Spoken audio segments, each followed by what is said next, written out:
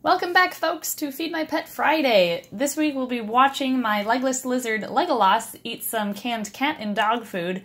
These are native to Europe. They have a wide range in Europe in the wild, and they're called the legless lizard for obvious reasons, but they're also known as the glass lizard because it was once believed that they would shatter like glass if you held them, which they can drop their tails as a defense mechanism, but they won't shatter like glass like people once believed.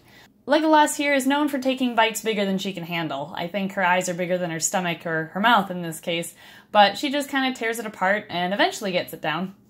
You may hear me refer to Legless as a male and a female, and I think it's a girl, but I'm not positive. There's no visual way to tell the sex of a legless lizard. You'd have to do a DNA sample or a blood sample to know for sure.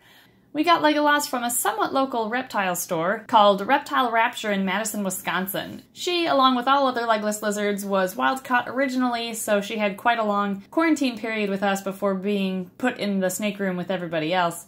But I used her and I got her for specific use in educational programs around the Midwest. So she teaches people what the differences are between snakes and lizards, and even though she has no legs, that does not mean that she is a snake like everyone believes. If you look close, you can see the ear holes near the back of her head. This is one of the differences between snakes and lizards. Snakes don't have external ears, but most lizards do. She is a great eater for us. She eats cat and dog food.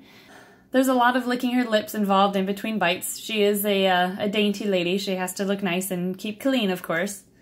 She also loves to eat scrambled eggs, and in the wild they eat a lot of snails, but we choose not to feed her snails from the wild because of the risk of parasites. She's chowing down on some canned dog food here, and when you're feeding legless lizards, you basically just want to make sure that the canned cat or dog food is of good quality. It basically has good whole ingredients rather than byproducts. We also supplement their diets with either a multivitamin powder or a calcium powder sprinkled on top of their food to make sure they get all the nutrients they need. The style in which legless lizards eat is called kinetic eating. This is an eating technique found in all lizard species, as far as I'm aware, because lizards cannot move their jaw back and forth, only up and down to chew. So the kinetic eating is when they fling their head backwards and use their tongue to move the food down their throat. I also have a second legless lizard in this enclosure, and this is one of the few species that you can successfully house together. They do great in groups. But he is, well, he's not as friendly as Legless is. I tried filming it once and it did not end well. And I have teeth marks on my camera as a result, so we're just gonna watch Legless today. And here we go with another bite. That's probably too big for her, but knowing her, or she'll just break it up. She does that too and takes teeny little bites and puts just as much effort into eating those as she does the big bites sometimes. But it is kind of entertaining to watch an animal with no legs eat their food. When she's finished eating, she is a lizard of class, so she spends some time wiping her mouth and her lips off on the bedding and on the dish and on her log, just anything she can to clean up her face.